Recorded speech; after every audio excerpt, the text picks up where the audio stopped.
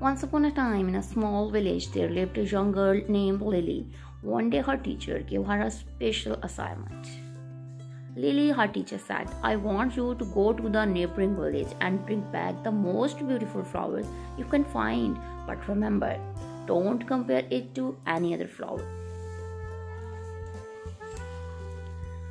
Lily was excited about the task and set off on her journey. As she walked through the fields and forest, she saw many beautiful flowers along the way. Each flower seemed unique in its own way, and Lily admired their colors, shape, and fragrances. However, she remembered her teacher's advice. Lovely red rose, a vibrant yellow sunflower, and a delicate bluebell. These are all flowers she collected. On her way back to the village, Lily encountered another girl named Emma. Emma was also carrying a bucket of different colors of flowers. Curiosity got the better of Lily, and she could not help but compare her flowers to Emma's flowers.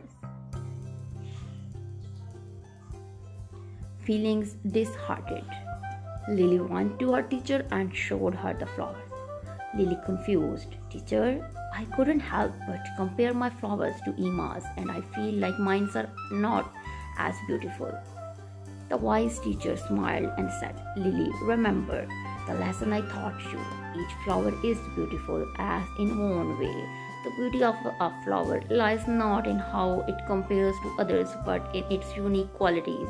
Your flowers are just as beautiful as Emma's flowers because they represent your own choice and appreciations of nature's gift.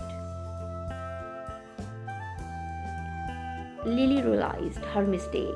She understood that comparing herself to others would only bring disappointment.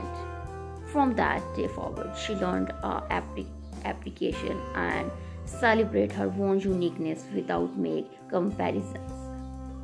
And so Lily continued to spread kindness and love, reminding everyone that we are special and valuable in our own way, just like the flowers in the garden.